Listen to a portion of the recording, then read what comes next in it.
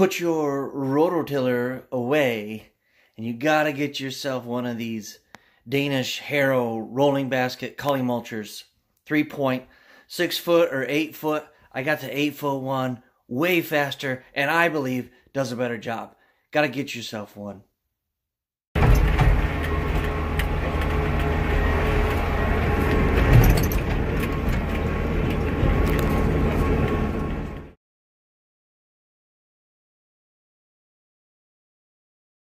Ground before I started installing food plots and managing hunting properties was landscaping and lawn care. And I still dabble in it a little bit, consult, and I also will mow hunting cabins and stuff like that. So here's a little display.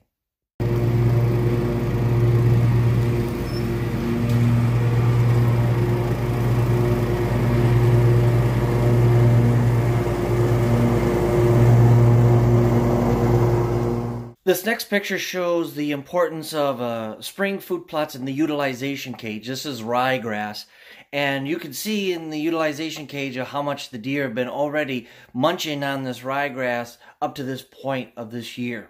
So utilization cage, very important year-round.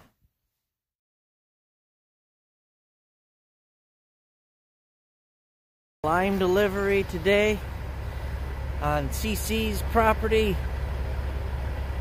Got organic fertilizer coming this week, and I haven't been here this spring yet. I'm going to do a little evaluation of the plots.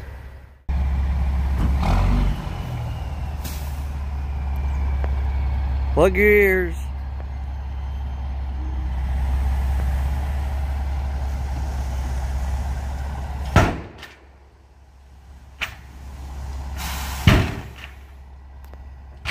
All these plots are looking about the same, the newly established ones. This is one I had the root rake dozer on last spring.